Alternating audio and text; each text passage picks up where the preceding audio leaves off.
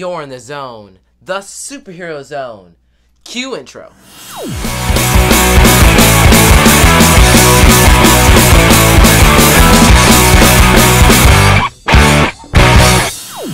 Hello, and welcome to Superheroes 101. My name's Xavier, and I'll be your host. And welcome to the third episode of the Loki, Mischief, and Mayhem series. Basically, in this series, I predict and theorize about future MCU events that can come from things that happen in the Loki series. I do this every week. I have 2 episodes before this, so you should go check them out. And before we get into the video, you should like, subscribe, and turn on my post notifications so that you get notified every time I'll upload a video to this very channel. And also, you should follow my Instagram at xavier.lee101 and my TikTok at xavier.lee6. for any awesome, cool content that you want to see from me over there. So you should go check it out. But without further ado, let's get right into this video. So I'm going to be doing this episode a little bit differently. I'm going to be doing my top picks for the most interesting parts that happened in this episode versus breaking down the entire episode. Mainly because the new episode of Loki comes out today and I have to review that. And also, it's just a whole lot easier for me to do. And also, before we get into the video officially, spoilers ahead. If you haven't seen it, you should watch out for spoilers. Spoilers ahead. This is your final warning. Coming in at number 5, we have Renslayer's Mysterious Analyst. An analyst is a person that works at the TVA who goes to figure out what variant committed a crime in another part of time. So, yeah. Renslayer mentions while Mobius is in her office about the other analyst she has working for her. Now, I think it's Kang the Conqueror. Now, Kang the Conqueror is a villain from the future who rules the future with an iron fist. He's a tyrant, and he comes back to the past to try to rule it so he can rule the whole time stream. Someone correct me in the comments if I'm wrong. But, yeah, that's Kang, and it could be him because Renslayer in the comics is Kang's love interest. And also, Kang the Conqueror is meant to make an appearance in Ant-Man and the Wasp: Quantumania. And why not give him a little cameo appearance in the show if Loki is basically leading us in the direction of the future of the MCU, like with Multiverse of Madness, with the whole Sacred Timeline thing and the Timekeepers. So yeah, we should keep this Kang the Conqueror reference in mind because it may come up later in this video.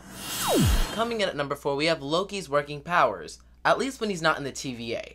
Now, in this episode, Loki and the Minutemen went to 2050 to a store called Roxcart, owned by Roxxon, an evil company in Marvel Comics. And yeah, so he goes in the Roxcart, he's soaking wet, he dries himself with magic. And that is very interesting to note because in the TVA his powers don't work, but out in the field his powers do work, which means he could have escaped all along and the Minutemen wouldn't have been able to catch him because, you know, he's the god of mischief and mayhem, essentially. So he could have used that power and escaped, kind of like he did at the end of the episode, but he didn't use his power. He kind of escaped through a time portal. And honestly, the TVA might try to capture him, or him and Lady Loki might team up to get something else from the TVA, because currently all the Minutemen are occupied trying to fix a sacred timeline that broke. Next up on the list at number 3, we have Lady Loki's powers. Lady Loki's powers kind of work like Scarlet Witch's powers with the whole possessing aspect. Now, in this episode, we saw a couple times Lady Loki touching people and enchanting their bodies and gaining their physical strength and abilities.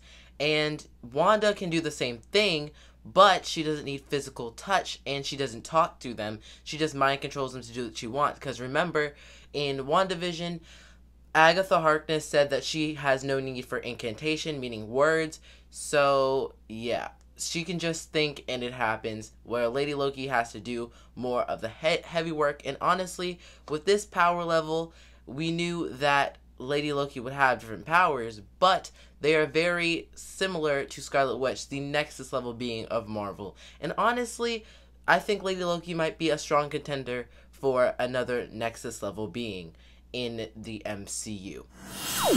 Coming up at number 2, we have the potential creation of the multiverse. Now, at the end of this Loki episode, Lady Loki released time bombs all over the sacred timeline, creating branch timelines, and the multiverse essentially might be created, or it was just a plan to get everybody out of the TVA, which is coming up in the last slot.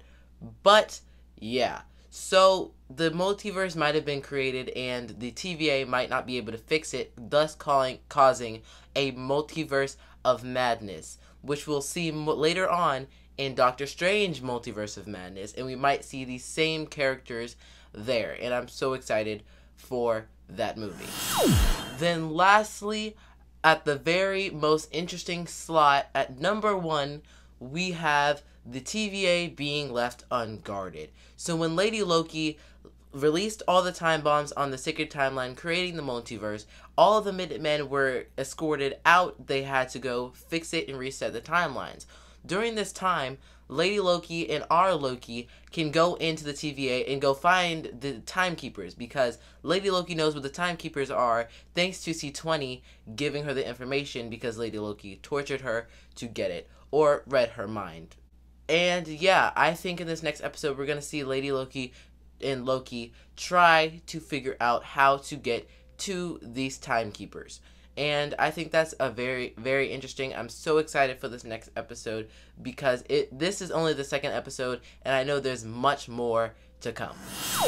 And yeah, this was the third episode of Loki, Mischief, and Mayhem, the series that I'm doing on my channel, and my breakdown of the top 5 most interesting things that happened in this episode of Loki. I really want to do more of these because this was fun. And yeah, leave down in the comments what you thought about this very episode, and leave down your theories and ideas, and also leave down what you're hoping for episode 3. By the time I'm posting this, episode 3 will be out. No spoilers in the comment section.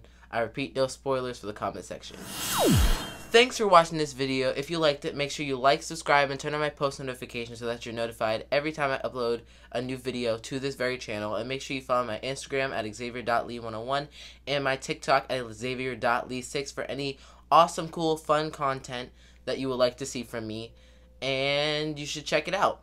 And if you like this video, make sure you leave it down in the comments down below, because I want to know. And yeah, if you want more content from me, you're gonna have to wait till my next upload. Goodbye, you guys.